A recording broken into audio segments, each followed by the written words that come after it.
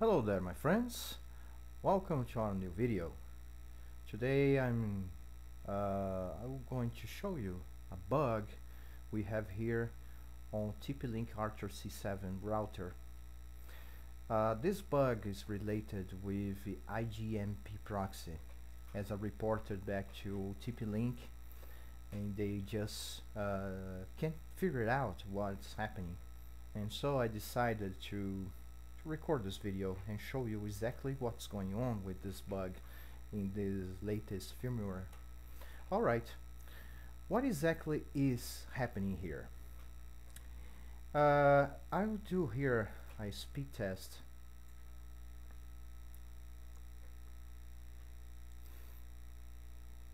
Then I'm using a good server for testing. Okay, I'll show you my speed.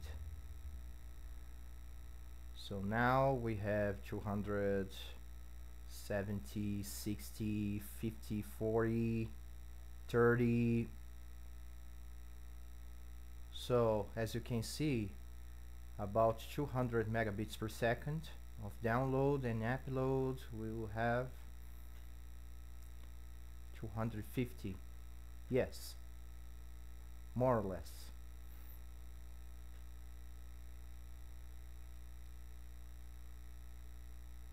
Okay, so about it.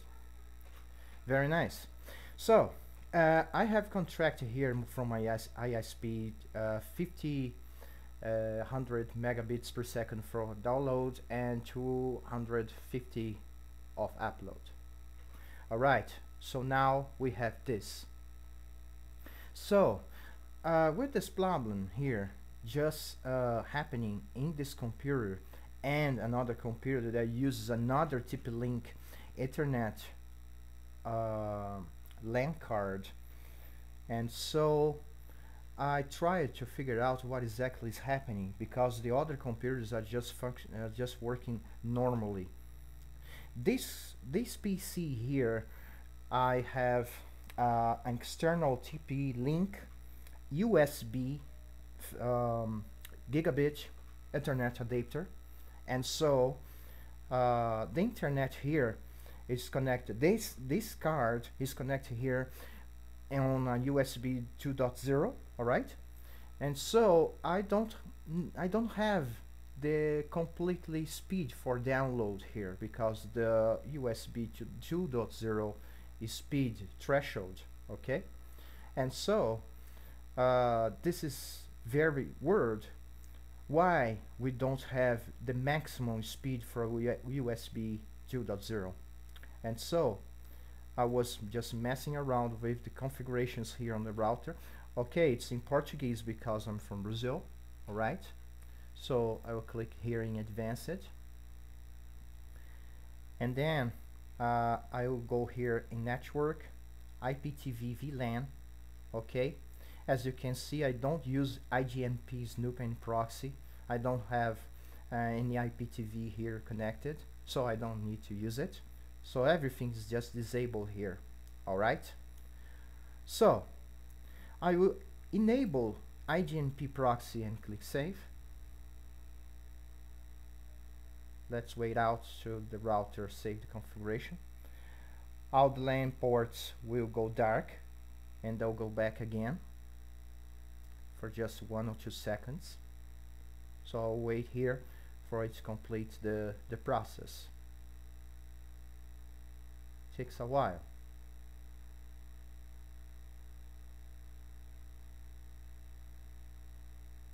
It's almost done. And done. Alright, let's test the internet again using the same server. Of course, nothing will change here. Okay, I will just show you exactly what's going on here. Nothing will change. It will about 250 megabytes per second to 220, 230, and so on. Okay, so it's functioning normally. And 250 megabits per second for upload.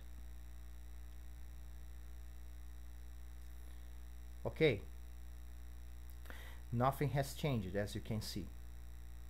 Alright, so I'm going back to configurations here on the router, and I will disable IGMP proxy and save the configuration.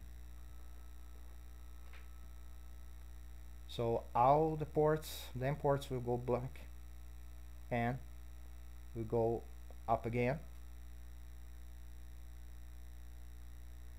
Let's wait out. When I say all the ports will go black, because all the LEDs will just go dark and will go late again, okay? On the router. So, I just did. Let's test it again.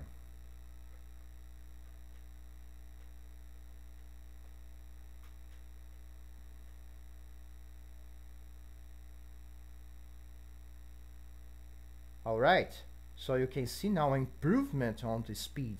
Now I get 300 megabits per second on a USB 2.0. Okay, so it's the maximum speed for the USB 2.0 threshold. So it's completely normally now.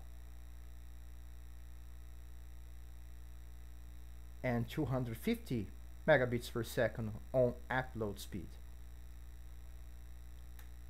Alright, let's do the test once again.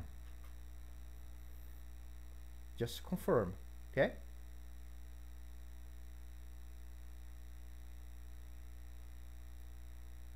As you can see, from 220, 230, 40, 50, now we have 300 megabits per second. A little more, but about 300. Yes. 301, nice. And 250 on upload. Good. So as you can see, something related to IGMP proxy configuration. I don't know why it just behaves on this kind of procedure. I don't know exactly what is happening here. I don't know if some kind of incompatibility or something, but I just want to show to TP-Link exactly what is happening with their latest firmware for Archer C7 version 5. Okay, so that's quite it. Anything you want to discuss about this video, if you have the same bug or something else just happening with your network, just like this problem I'm showing you here, well, I'm open to discussion. Okay, so thank you once more, and I hope this video can be something especially for TP-Link to solve this problem in the next upgrades for Archer C7 router. Okay, thank you very much for watching, and so long.